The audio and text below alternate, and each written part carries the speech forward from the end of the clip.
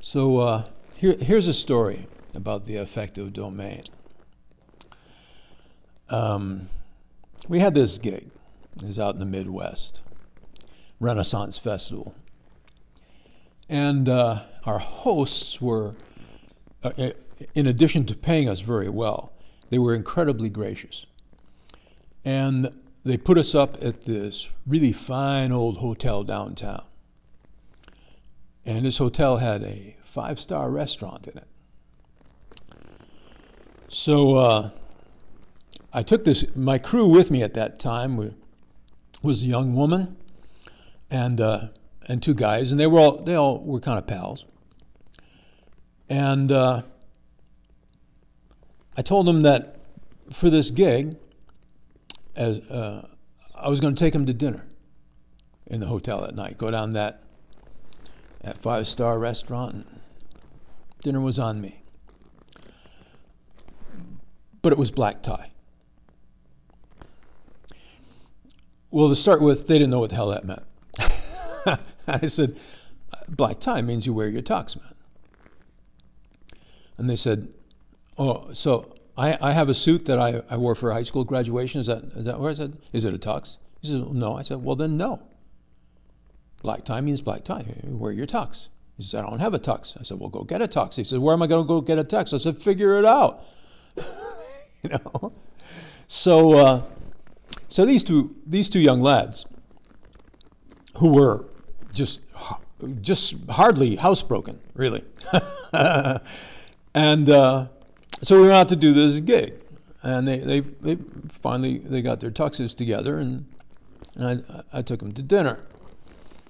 So there was me and my lady, and we had our Great Dane Tori with us, and these wonderful people. They set up a little private banquet room for us, and they put us in there so we could have our dog with us for dinner, and so here come frickin' frack in their tuxedos, and the young woman showed up last, and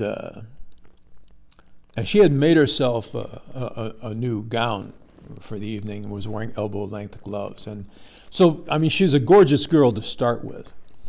And now she was just a knockout in the first round, So we're having dinner. And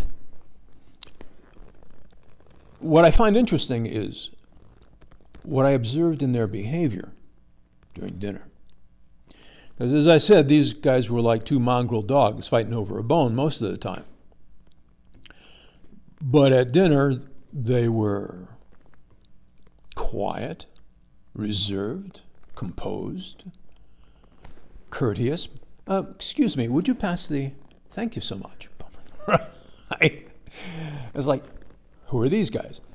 And in fact, when my lady and I went back to our room after dinner, first thing she said was, what the hell happened to them? I've never seen them behave like that before. So we thought about this quite a bit. Now, there's a couple of things going on here. One is the Pygmalion principle, which says that people tend to conform to the expectations placed upon them. And I certainly had placed expectations on these guys. I clearly said, you're not going to make an idiot out of me by acting like a couple of fucking goons at this up-class hotel, right? So they were on notice that, the frat boy shit was Kaputski, right? So there was that. But there's more. When they donned this attire, they took onto themselves certain expectations that went along with that. See, that attire means something. It has associations. It has beliefs attached to it. And I realized that these guys had probably never worn a tux, or maybe once, if they ever had, but had seen it. What was it that gave them these expectations? What was it that changed their behavior in association with wearing a tuxedo? And I realized what their model was. I realized who it was. And I realized the behavior they were trying to emulate. It was Bond, James Bond.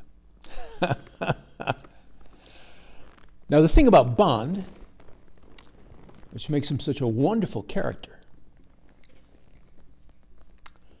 first, he gets laid a lot.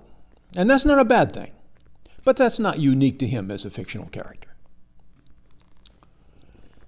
He always gets over on the bad guys, which is cool. But that's not unique to him as a fictional character. The thing that makes him so compelling is that, unlike his martini, he may emotionally be stirred, but he's never shaken.